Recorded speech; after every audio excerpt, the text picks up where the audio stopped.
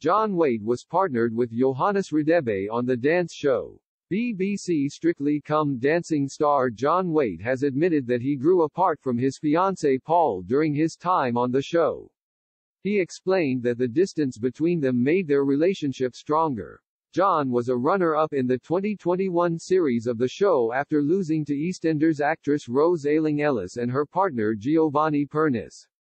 John made history as being part of Strictly's first same-sex male pairing.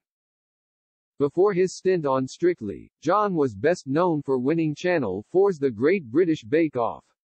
He won in a surprise victory in 2012 when the show was still with the BBC. John and Paul met through Facebook in 2008 and got engaged in 2017.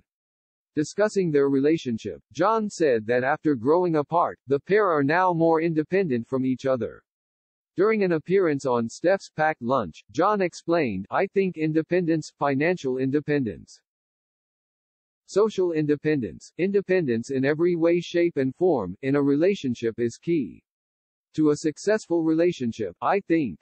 When I first got with Paul, we were quite intertwined and enmeshed, and nowadays we've kind of grown apart more and become more independent in ourselves, and I think it's kind of strengthening the relationship, I think and I hope."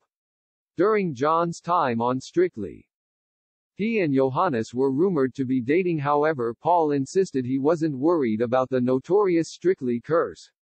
John also denied the rumors, saying, "When you spend that much time with someone, you see them warts and all. I think I burped in Johannes' face, I might have even farted at one point. There is no attraction because you see sweat and everything. If you could see our sweaty underpants, you wouldn't find us sexy."